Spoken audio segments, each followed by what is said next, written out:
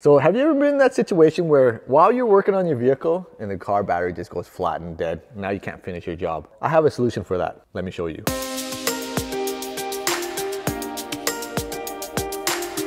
All right, so while over the Christmas break, Ctek Canada reached out to me and asked me if I wanted to do like a product review on one of their chargers. At that time, I didn't really know what charger they're gonna send me, and I didn't know how to kind of tackle this vlog here. I've always been a big fan of Ctek. I've owned several of these.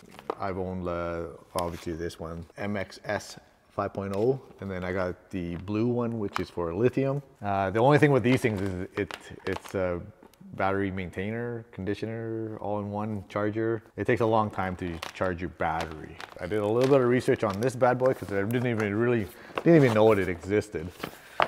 So I started looking into it, trying to figure out how I'm going to do this vlog. Really, what use is it to me? So I started looking into it for more information, and then I realized this is like it's a battery charger, like on steroids. It's like the Arnold Schwarzenegger of chargers. It can do regular lead acid, lithium. What else does it say? It's all in the back here, you guys. AGM, like just everything this one can do, but it can do it better. So let me open it up for you guys, and let's get right into this box here. I'm just gonna move this aside. So inside, hopefully you guys can see here. Let me just tilt you guys up a little bit. There you go. Okay, so you get the manual, English and all that stuff. Then you get the unit itself.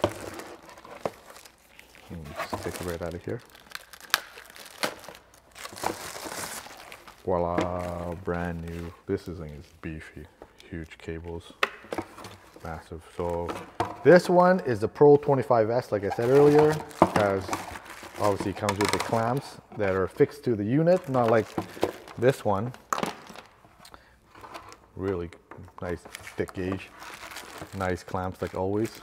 Because this is the Pro25s, it's a shorter cable. I believe this is 2 meters.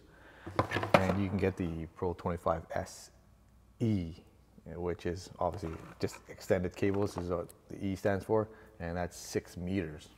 But that's it, that's all in the box. Let's go try out this bad boy. All right, so let me just set this up. Let me just move my seat out of the way here. We're in luck today because it says it can do, like I said, lithium, AGM, lead acid.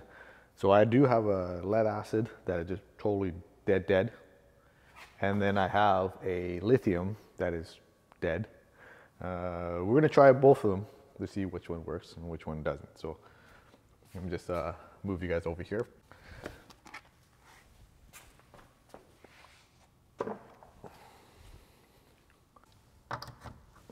All right, let's just plug this sucker in. So I plugged the Ctek charger already in, and it's already in normal mode, which is this battery here. The thing with this this charger, it's pretty smart. It has a temperature sensor here that you just basically shove it in here on the terminal, and it will tell you, or it will know when to regulate the voltage depending on the what do you call it, the temperature, so that it doesn't overheat or overcharge. Okay, so we're just gonna connect the positive, or is it the opposite? Whoa, who cares? At the end of the day, you know what? It's pretty smart. So it's detecting it. I think it's basically analyzing the battery to see if it's going to take the charge. This is just like the little one. Give it a few minutes. And apparently this is a smart charger, so you can do the reverse polarity and it won't affect the charger. Let's try it. This is, by the way, this is not my charger. No money has been exchanged. This is just a product that they sent me to do a review, an honest review, so I'm just giving you guys exactly how it is. So the damage is not my fault. Not my fault. Ah, see? I had some faith in it. So basically you can't screw up the polarity. That's how smart this Ctek is.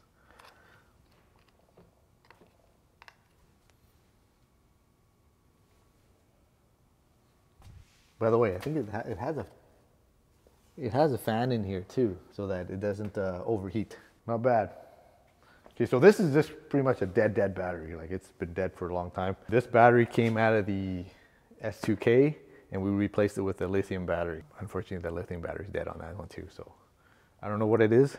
I think it's something wrong with the S2K. It's just draining the battery. Either that or just I let it sit too long. Lithium batteries are supposedly like fantastic and not supposed to like drain, and this is dead. And then the one on the battery, the factory battery on the battery, let me go get it. In the last vlog, I installed the Ctek battery sensor, and it's been, that battery in the FL5 is, or the FL5 just drains it quickly. If I leave it for at least like a week, it'll drop down to, I think almost like 60, between 65 to 70. It's a quite significant drop for lead acid battery. So plug your batteries in, use the maintainer if you have one, because the Ctek here, the Pro25 is not a maintainer. So you have to get one of those to maintain it. This is for other purposes. So just keep that in mind. So like I said, the Ctek Pro25s is a charger on steroids. So it'll give a constant rate of 14.4 volts at 25 amps. So it'll take a couple hours to fully charge a dead battery from like totally flat. So it's quick, where the regular battery maintainers will take up to like almost a full 2 days, 1 day or 2 days, depends on how flat your battery is. So this is a lot quicker. So if you're in a hurry, this is the way to go. For guys that are in the shops that really need like the quick charge, this is the one. It's like a super jolt. Okay, let's try it on the lithium battery over here. Let's just gonna move you guys over here. So this one is like totally dead. It's like my bad. Let me see if I can crank it over, just to show you guys in real time. This car is dead. Put the key in. Not even one noise. Dead. So right now I'm thinking this would be where the Pro25 SE would come in handy, because you have 6 meters of cable. See, 6 meters of cables from there all the way over here. We wouldn't have to move it around, but now that it doesn't reach. If you're in a bind like this, then you need some extra length, the Pro25 SE would be the one for you. Plug the positive. Yeah, that extra length would be nice right now. Here we go. Let's go take a look. Let's change it to lithium. I don't know what the flashing means, but I think it's just reading the lithium battery right now. See, yeah.